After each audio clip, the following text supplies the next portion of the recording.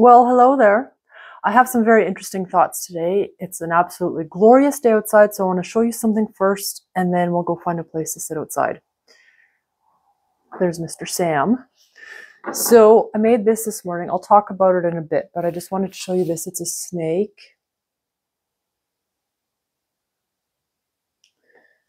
And then it's a mushroom with the spores falling down, the earth, Mother Earth, and then the mycelia.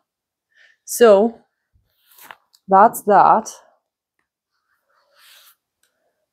Okay, I'm gonna go find a spot to sit outside. I'll see you in a couple minutes.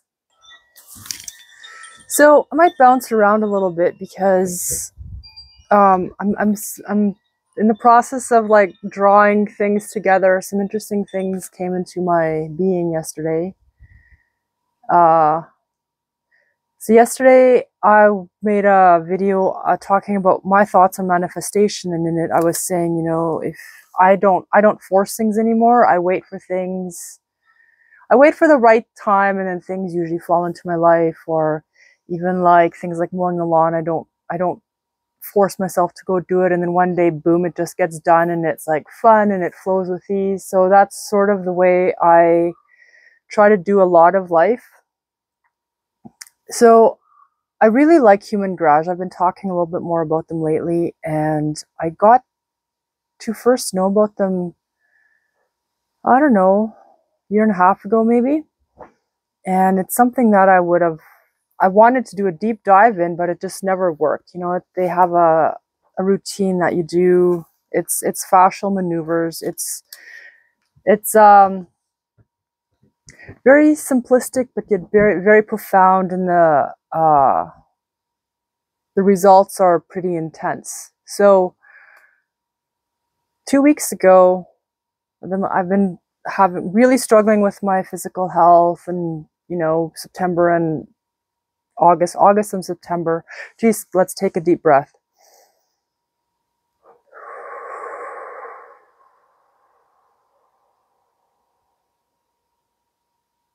August and September were 2 months of suffering. And then I decided I'm going to try to get myself out of it. And 2 weeks ago, I started doing human garage, and I've been doing it every day for once or twice a day. And it's made such a big difference in my life. Like, my mobility is better.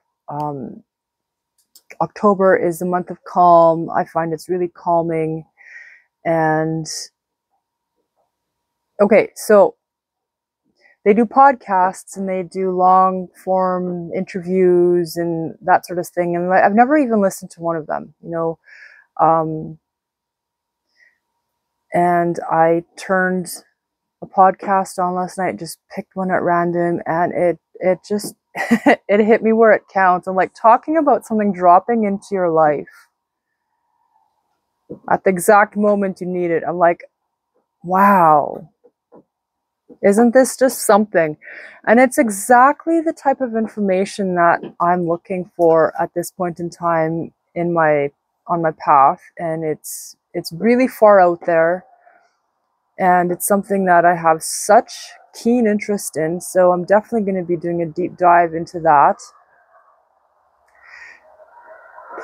So they were talking about how they've been doing fascial maneuvers now for, I think, 2 years. And they're literally stretching, like they're growing taller. And I thought, okay, so I've recently, you know, started coming into wisdom, knowledge about we are soul. I am soul. I came into a human body.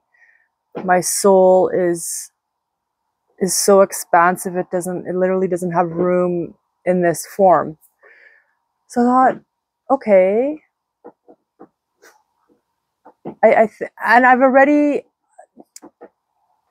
I've been doing these fascial maneuvers on and off sporadically for the past year and a half. And every time I do them, I feel expansive. I feel calm. I feel like if I want to really sit and meditate, if I do these, like 15 minutes of these movements before, I'm like able to just go, oh, and I can sit and I can meditate, or I can drum, or I can move things out of my body.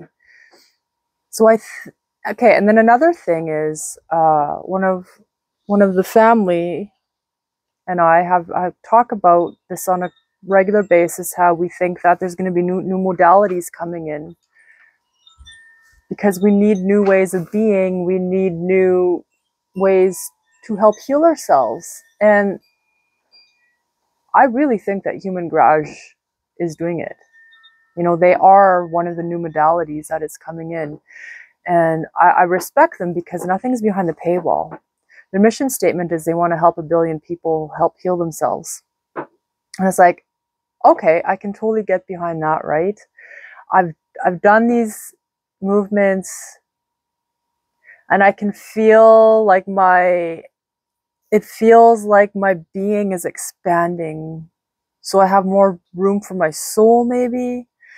But maybe my physical body is actually expanding. And I'm working at integrating soul and body. And I think that fascial maneuvers is the way to go for right now. It's just so cool. It's so cool.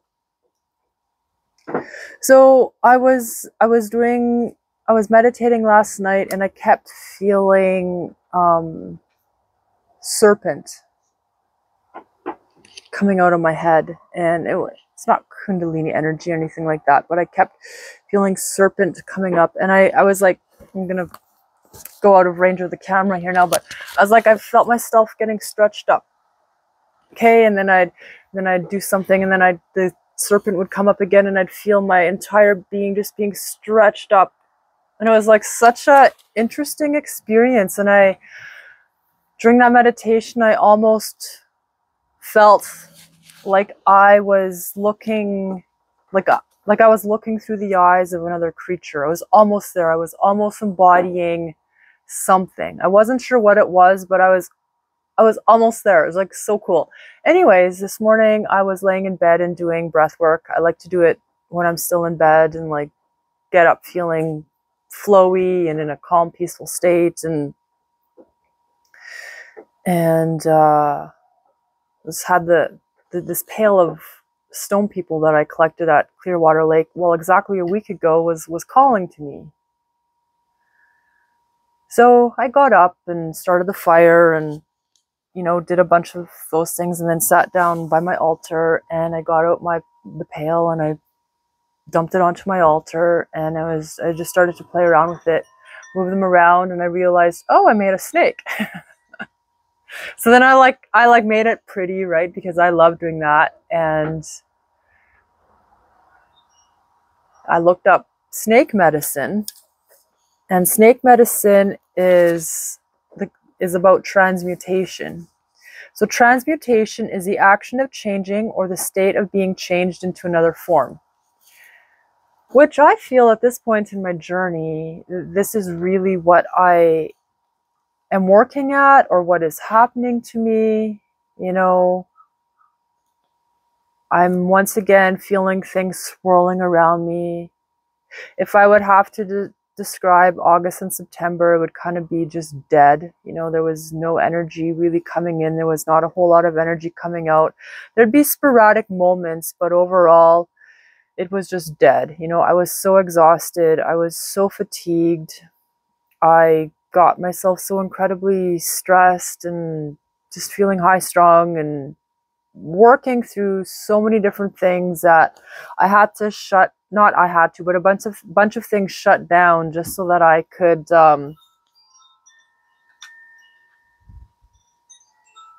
cope, I guess, right? Like, it's a coping mechanism to shut down like that. The power of snake medicine is the power of creation, for it embodies sexuality, psychic energy, alchemy. And alchemy is a seemingly magical process of transformation or creation. That is really cool. It's also reproduction and ascension, which is immortality. Snake medicine is the energy of wholeness, cosmic consciousness and the ability to experience anything willingly without resistance. I'm like, oh no, or oh yes, please. It's like, oh no, I'm not really good at that. I suck at it. But yes, please, please, please. It is knowledge that all things are equal in creation. So that's like just a little blurb about snake medicine that comes from Jamie Sams.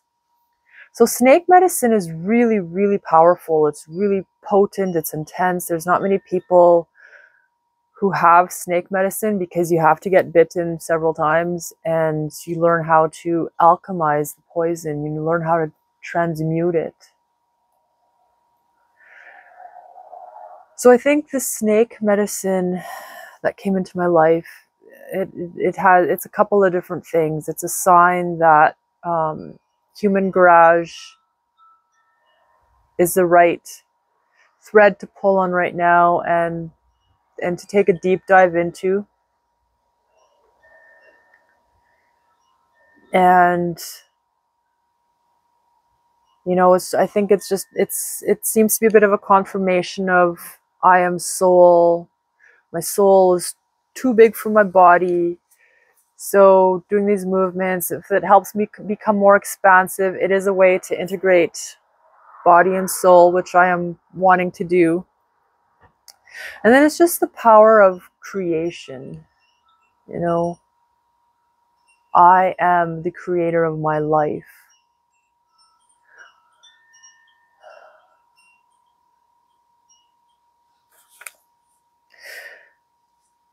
And then something I heard on what I was listening to yesterday was about perception. So one job of our brain is to prove what we perceive to be true. Our perception can change blood pressure, hormone levels. It can cause us to go into fight or flight. It can calm us down. So perception is really, really important. I woke up yesterday morning, and even before I took my first breath, I mean, that doesn't make sense because I breathe all through the night. Even before I opened up my eyes and really took the first breath of the day, it was like, I am lonely. I am so, so lonely. It's raining outside. It's cold outside. It's cold inside. It's dark. I'm lonely. I have feelings of such intense longing and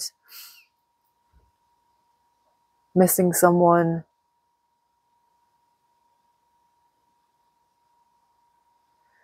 So then my brain, you know, goes click, click, click, click, and like whirs through different scenarios and tries to come up with something to prove that, yes, you are lonely.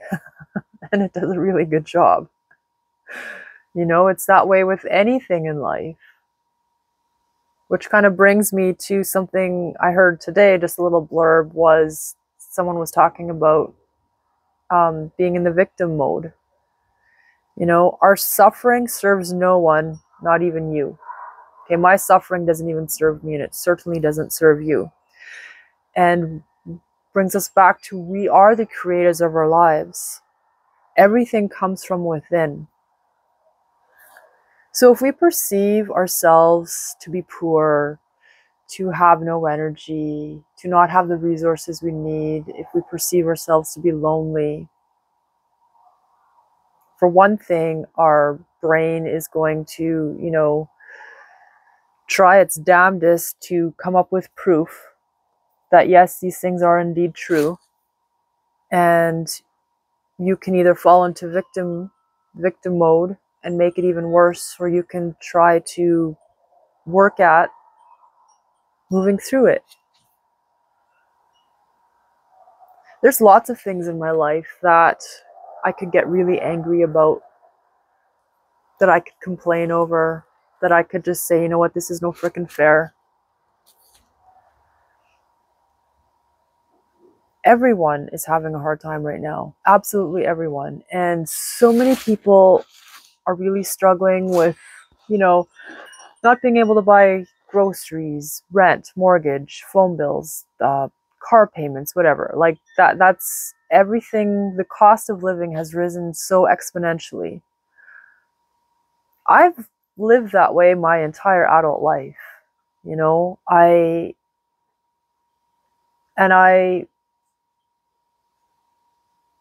so I'm just trying to say I speak from experience. I'm not speaking to you as someone who is well off and rich, you know, has everything handed to her. No, no, no, no. I've been living below the poverty line for the past 25 years. Okay, so I come from you. I'm speaking of my own experience.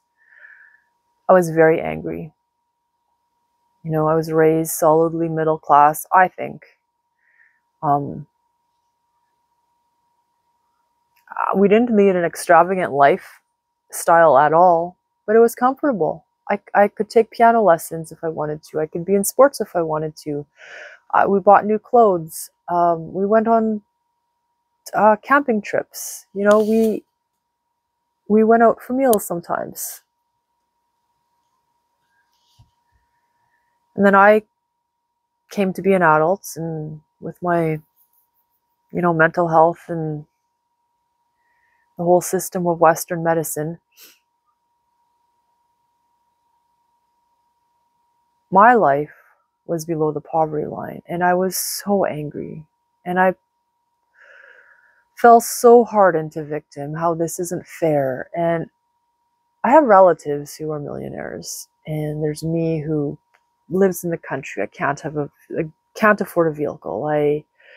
I'm not able to afford, this isn't me now, but this was then, I'm not able to afford buying food that I would want to eat. I can't afford to buy clothes. I can't even buy myself a mattress to sleep on.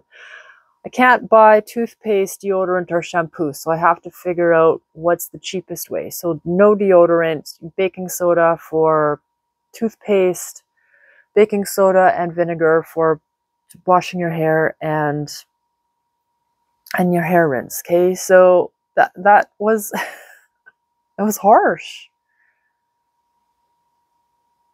and I was angry for years and years and years about it. And I don't know how, I guess it's been like 8 years, 7, 8 years. It was right after my mom died when I first had, when I had my first teacher who taught me about all sorts of things I'd never heard of. And one of them was gratitude. That was one of the first things she taught me, was gratitude.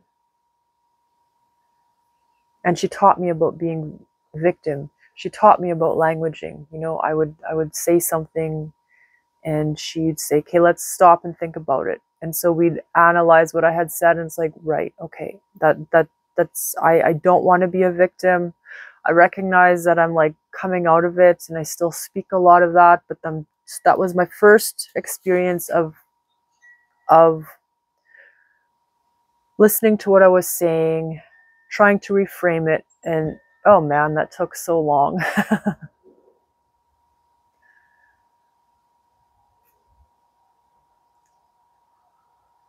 Not much has changed.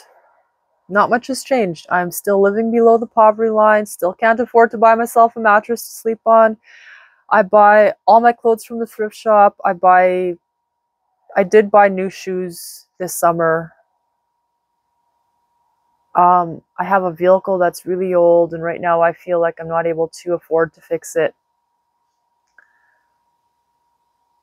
I'm alone, okay? So like I could get angry and go into victim mode about that too. I'm alone, okay? I'm alone. I'm not as exhausted now, but I have been very, very tired and just not feeling well. Like literally haven't been able to do anything but sit in the chair until very recently. So I got wood to split. I have wood to cut because I don't have enough wood. I don't have money to go buy wood. You know, so it's like I could go down the whole rabbit hole of just fuck this shit, man. I'm just gonna sit in this fucking chair and just swear at everyone who drives past, and like, you fucking suck driving past with your big truck and your big ass new camper trailer and your big boat. I'm like, fuck you, man. Okay, but I don't because I'm not that woman anymore. I've worked on myself. And I was like, yeah, okay, they're having a really good time, hopefully. I mean, I would love to go camping. I'd love to have a new, well, not a new truck, but like a more reliable truck. I'd love to have help with the wood, but it's just not my reality right now. My reality is right now, I'm just got to make the best of my circumstances. So I chip away at the wood when I have energy.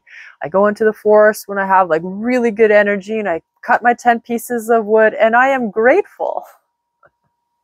Occasionally I wake up and I just am so incredibly lonely.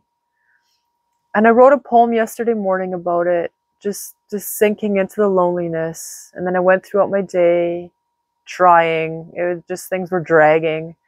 And I went outside for a walk in the rain. I came back in and I started listening to Human Garage, and things just totally shifted.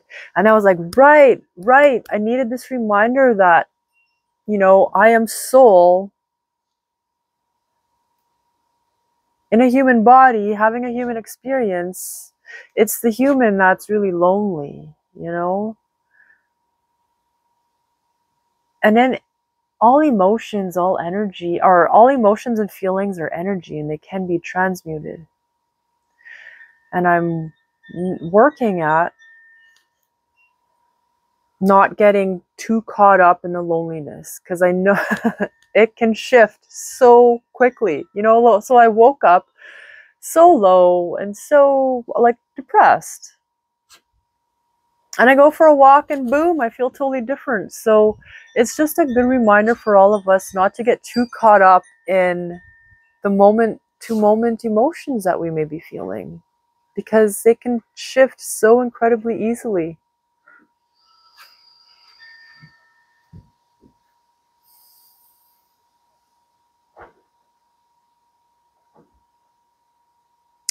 So, is there anything else to talk about?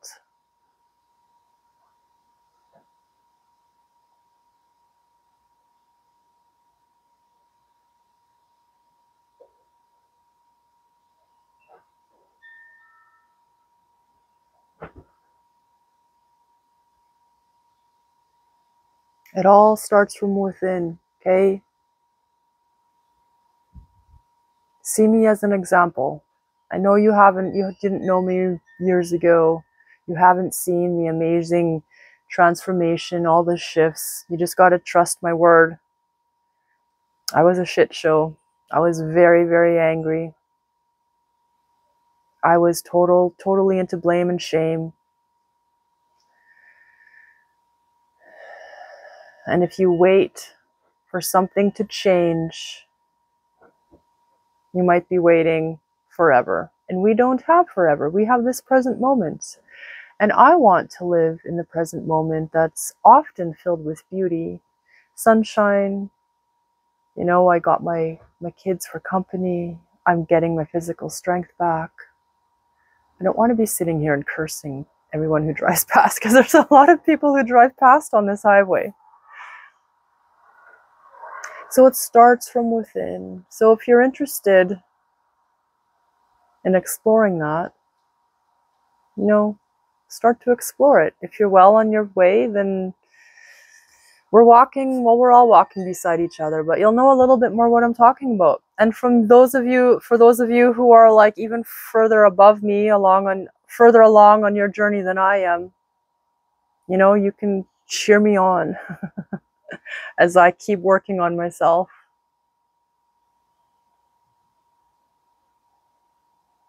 I am off into the forest now to cut my 10 pieces of wood.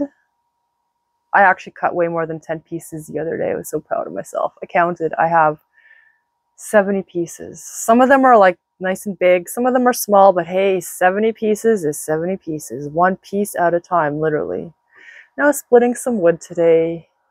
And I'm going to go to the lake later and have a live there, and we'll watch the sunset together. I think that sounds like a pretty good idea. So, I love you. I'm holding you in my heart.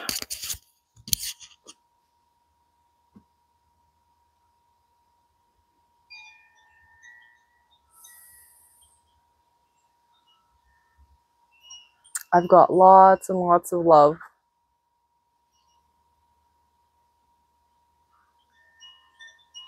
So just open up your hands, open up your arms to receive it.